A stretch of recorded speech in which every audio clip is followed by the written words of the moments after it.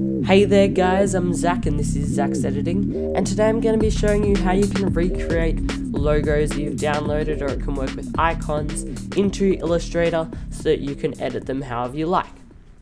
So I'm just going to go ahead and open up the Apple logo.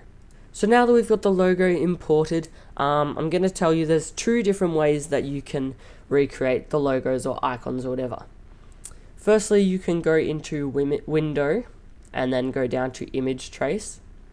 And then if you just click on it, since it's a black and white logo, I can go black and white logo, okay. And then it's just gonna do that. And then if I just hit expand, then you can see it's made it into its own shape, and it's actually got all of these different anchor points that we can move around and customize. So obviously that's making it exactly like what the logo is.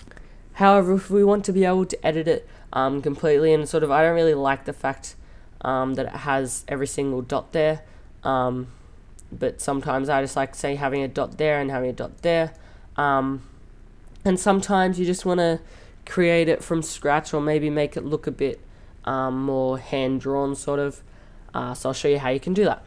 So we've got the image here, and we're just going to click next to the eyeball, which will lock it into place, so now we can't accidentally move it. Now if we just grab the pen tool, and then that's right, we're just going to start drawing, and if you just click and hold, it'll curve the handle. So if we go right from here and just say click down here and want it to curve around in this bite, it's not going to work. What we can do is we can just hold this handle and bring it down sort of where we think. We might bring it like about there, and then if we go here, it's not quite right, but if we just bring that in, but then what we've got is, because it's trying to fill it in, if we just click down here for the fill and click off, and then we can see it much better. So say we want it probably about that, and I'm just holding Alt as I'm moving the handles, just so that only one of the handles is actually being moved. And if you want to completely destroy the handles, so say I'm going here and just then gonna go like fully up, you just hold Alt and just click the anchor point, and it'll keep that handle that you already moved, but it'll destroy the other one. So now you can see it goes straight to a corner. We don't want that there. We want it to be a nice curve.